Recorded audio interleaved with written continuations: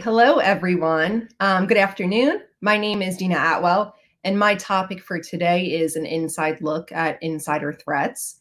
Just want to say a quick thank you to Day of Security for having me. It's my first time speaking here, and it's been such an enjoyable experience, and I've loved listening to all of my fellow presenters today.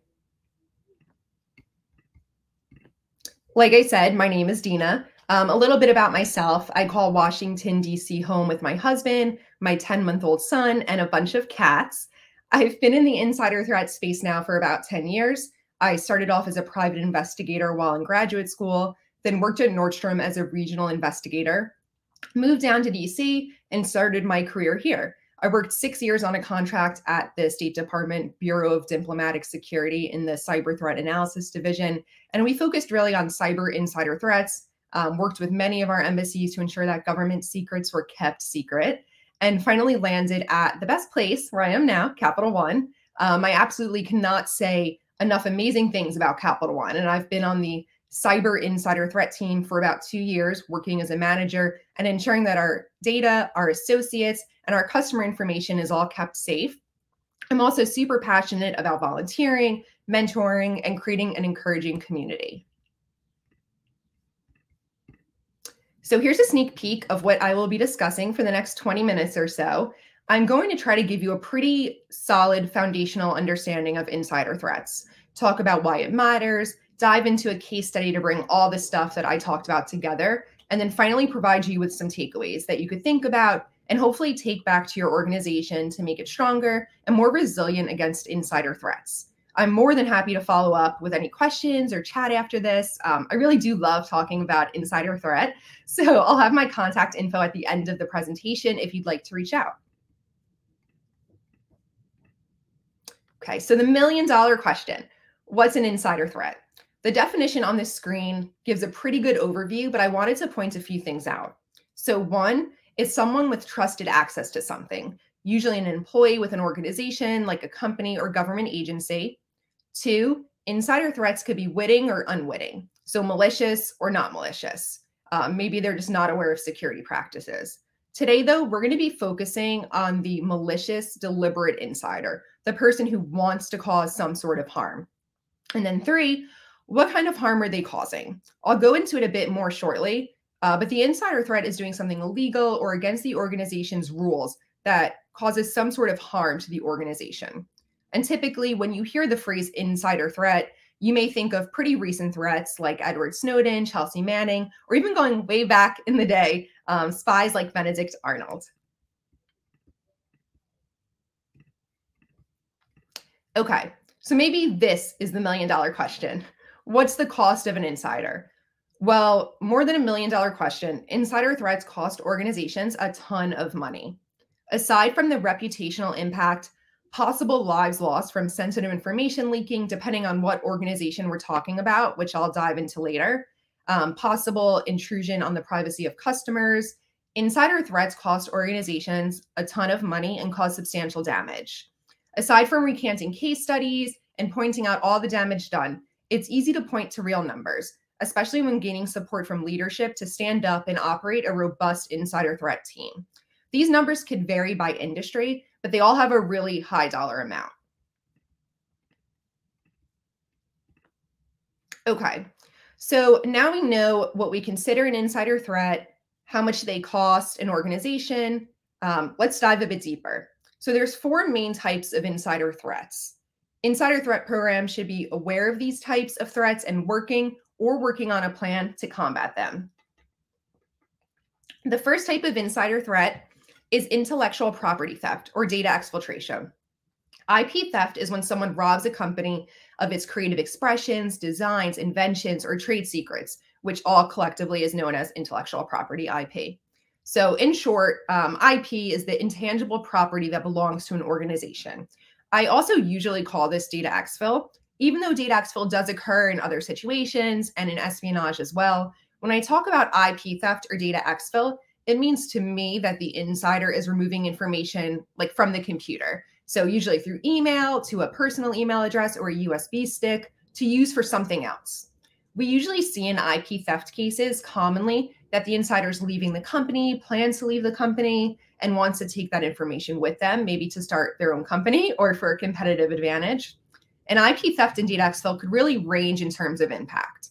One example was for Tesla. They actually sued a manufacturer of electrical SUVs over stealing their trade secrets. And according to Tesla, there was about 70 employees that left the company and joined a rival company and took the trade secrets with them. The next type of insider threat is IT sabotage. So here the insider is using some sort of technical method to cause harm or disruption to the organization. The insider could delete important information or files from the network, reset servers, or even reset passwords to lock other employees out. IT sabotage motivations usually are because of disgruntlement, and research has found that there are more behavioral indicators for IT sabotage because of that emotional motivation, more than, like I said, IP theft would have. The next major type of insider threat is espionage. Everyone's usually familiar with spies, and in the insider threat community, this would be a spy that's already in the organization, either deciding on their own accord to spy or is recruited to spy by a nation state or government. The case study I'll talk about shortly is one of espionage, so we'll really dive into it in a few minutes.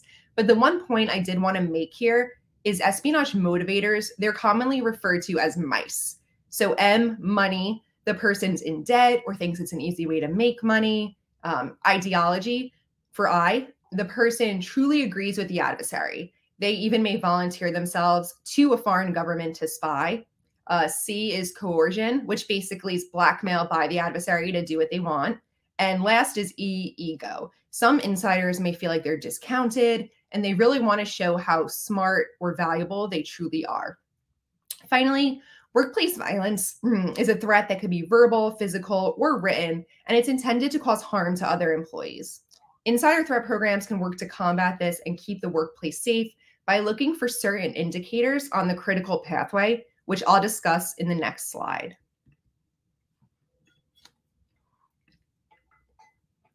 So now you have an idea of what we consider an insider and the types. So how does someone actually become an insider threat? There's a model that's commonly used in the insider threat community based off of research called Shaw's critical pathway, the critical pathway. The idea of the pathway is that there's a combination of items that all contribute to an insider threat action or workplace violence. So first on the pathway, the first stop, you see personal predispositions. So insider threats usually have some sort of personal predisposition, such as issues with their personality or social skills. But this alone, obviously, doesn't make an insider threat, right? So you keep going on the pathway. Next is stressors. Stressors then factor in, such as stress from a divorce, or maybe a poor performance review at work, or maybe financial stressors, right? Someone's in a lot of debt. But then again, tons of people go through divorce and have stress in their lives, right? And have debt, and they're not insiders. But combined with personal predispositions, the individual's now on the pathway. Then these items start to manifest in concerning behavior. And this is the perfect time for the organization to step in and identify this. And I would say that the goal of an insider threat program, right, is to really identify those individuals and remove them from the pathway so they don't commit that insider threat action. Maybe the organization refers them to counseling or a referral to human resources to get the help that they need. Because at this point, they still didn't commit any insider threat actions. However, if the organization's response is problematic and it's listed there, like they aren't paying attention or they don't have an adequate investigation, then this usually does lead to that insider threat activity, which we'll see.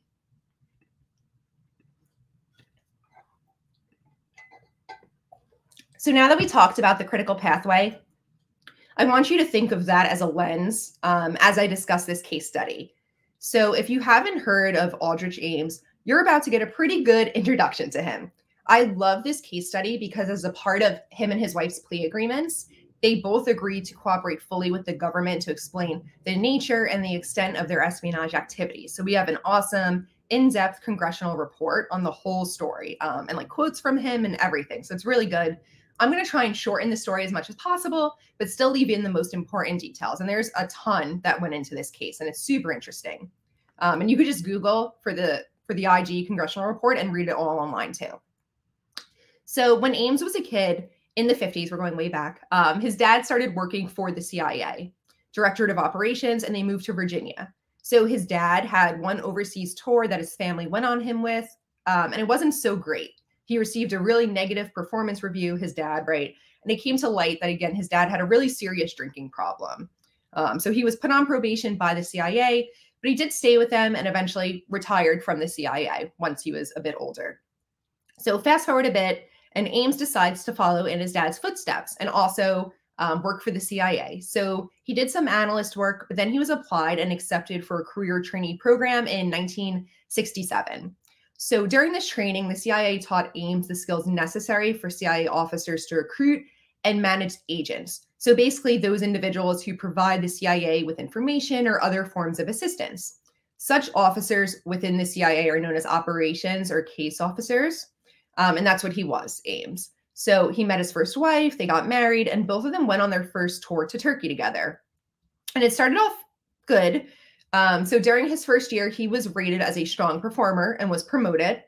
But then his performance during the second and third years gradually declined. His bosses didn't think he was a good operations officer and basically said to him that he should return to Virginia and just continue his career in Langley, which was basically the worst thing you can say to someone that does that job. And he was devastated by this. And he later told his friends that he considered quitting the CIA at this point, but he didn't. During this time, evidence of his drinking problem also surfaced. So his colleagues recant that he was drunk on many occasions during different work parties where, they had to help him home. And it's also implied in the congressional report that he was trying to cheat on his wife with a coworker at a holiday party as well. So he then went on a solo tour in Mexico. He actually did cheat on his wife a bunch. And then he decided he wanted to divorce her. So here in Mexico, he met his second wife, Maria Rosario, who is the cultural attaché of the Colombian embassy in Mexico City. So Rosario's interesting because they were introduced through a CIA colleague of Ames's who recruited Rosario in 1982 as a paid source. So by virtue of her membership on the board of the local diplomatic association, she knew many diplomats from many of the embassies in Mexico, and also knew a KGB officer who served on the same board. So despite agency regulations, Ames didn't report his romance with a foreign national to his superiors. And some of his colleagues, knew about this relationship. He wasn't necessarily trying to keep it a secret, but that still didn't prompt him to file the necessary reports. So that's a little odd. At the same time, his bosses soon started to notice that he was making some pretty serious mistakes. His inattention to detail led to two really big security violations, and one was leaving top secret information out for others to see, which is a huge violation. So 1983, he separated from his first wife, but he had to pay her monthly payments. And he also had to pay the debt that they had together, which was around $30,000. The IG report indicated that Ames believed his divorce settlement threatened to bankrupt him. At the same time, he has a new partner, a new wife, and he was providing for her as well. So they faced a new car loan and mounting credit card payments. So Ames later admitted that these particular financial difficulties led him to first contemplate espionage in 1984. So it was September 1983, returned to his headquarters. And here, this is an important kind of note. He was made counterintelligence branch chief for Soviet operations. So his assignment gave him the access he needed to be valuable, right? So it was all CIA plans, operations targeted against the KGB and the GRU intelligence services. So with this information, he realized, hey, I have super valuable information. And he conceived a plan to obtain money from the Soviets without being detected by the CIA or the FBI. So this is a really interesting story next. He entered the Soviet embassy in Washington, D.C. On April 16th, 1985, and he handed an envelope to the front desk and offered his services. So he was just a walk-in. He requested payment of $50,000 for his services. He went back to the embassy a month later. He was taken to a private room, and they offered to pay him that $50,000 and to keep working with him. And he accepted that. And he later said he decided at that point he wasn't going to stop and he was going to keep going with this. So fast forward a little bit, According to his colleagues, he started to really now show some more concerning indicators. He became so intoxicated during a meeting with foreign officials. He made inappropriate remarks about the CIA, their personnel, and he passed out at the table. In 1992, he took a huge risk and he actually took his personal computer with him, which contained unauthorized classified information and personal files on a trip. He also was still spending a ton of money. Evidence developed by the FBI indicated that between April of 85 and November of 93, so not too long of a time, he spent over $1 million, which should have been, there should have been a red flag going up somewhere, right? He spent large sums of money on home improvements, furniture, cars, bills, credit card payments, and more. He actually traded in his 3-year-old Jaguar for a brand new model because 3 years old was just too old for him. The fact that he purchased not one, but 2 Jaguars within a 3-year period actually went unnoticed by investigators until they were well into completing their financial analysis on Ames. He actually said that he considered this purchase of the second Jaguar within 3 years to be the only time that he flaunted his money and considered that his greatest financial indiscretion. In November of 89, he returned home from another tour, and the CIA first received that information, which pointed directly to Ames. And it was actually just another CIA employee reporting it. He knew Ames pretty well, and he reported to the Counterintelligence Center that Ames seemed to be living beyond his means, which we could see was true. But he pointed to the fact that Ames purchased a particularly expensive home in Arlington, Virginia. And on the slide, there's some facts about Ames and how the CIA and FBI found out, were tipped off to something was happening, was the Russian officials that were being recruited by the CIA were actually being arrested and executed, right? So these are Russian officials that are trying to help the United States government. And they realized, hey, these are all human sources that provided critical intelligence information about the USSR. So they realized it was probably someone on the inside. And below is a direct quote from Ames. And he says, classified information for what he gave up, right? Classified information, human sources, virtually all Soviet agents of the CIA and other American and foreign services known to me, and a huge quantity of information on United States foreign, defense, and security policies.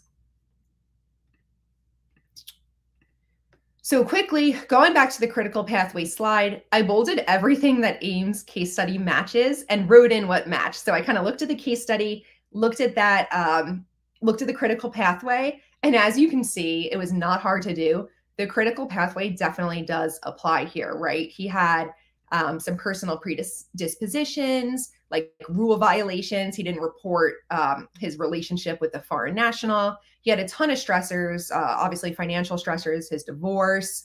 He had a lot of concerning behaviors as I listed them out, right? Leaving out documents, being super intoxicated during work.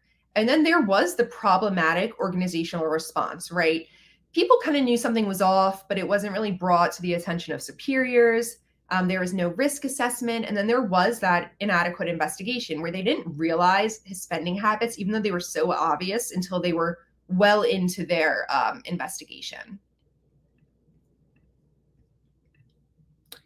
So now let's take action, right? Like we were scared a little bit, but we scared because we care.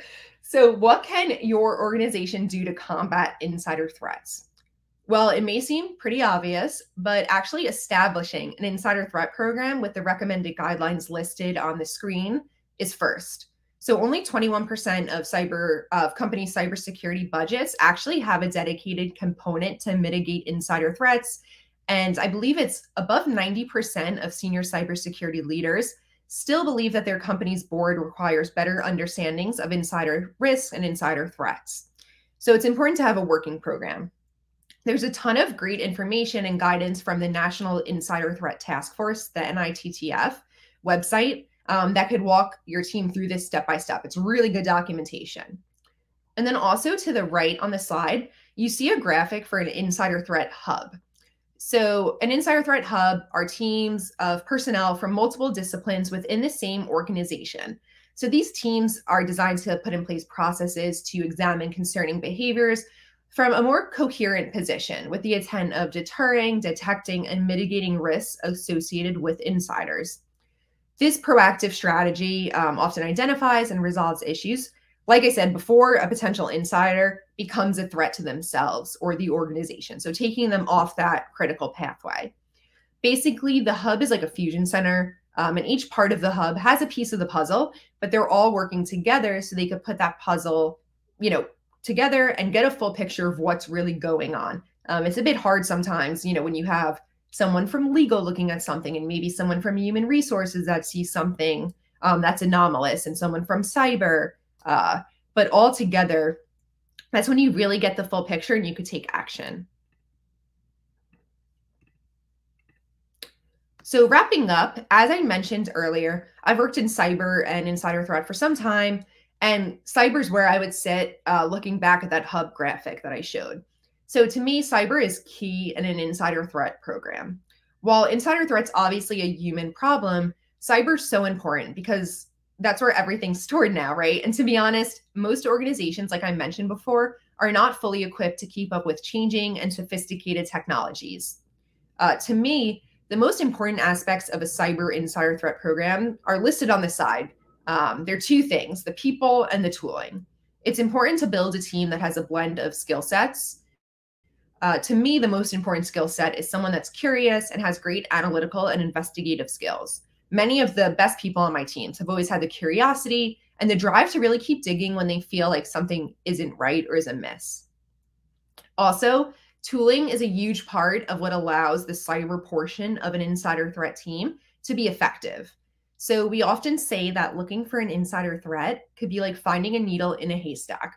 There's just so much data, right? If you think of all the millions and billions of logs and records that your computer produces, it's impossible to go through that and to find something. It's like a needle in a haystack.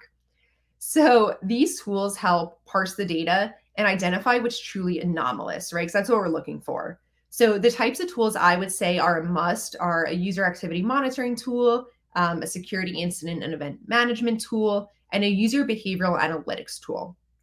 So first, the UAM or SIM tool, it's a tool that monitors and tracks end user behavior on devices, networks, and other company-owned IT resources. So the purpose is to protect information while ensuring availability and compliance with data privacy and security regulations.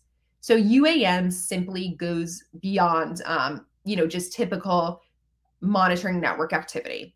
So it monitors all types of user activity, including all system, data, application, and network actions that users take, such as web browsing activity and whether users are accessing unauthorized or sensitive files. So in order to make the data collected by this solution as useful as possible, you have to really analyze the data. So there's a bunch of data, you have to analyze it, put it in context, like what time of day is it? Is it normal for the user to access this? Is there any associated risk with it? And really just the context of the data. And this is where the UBA tool comes in. User behavioral analytics is a threat detection technology that uses analytics to identify anomalous activity or malicious user behavior.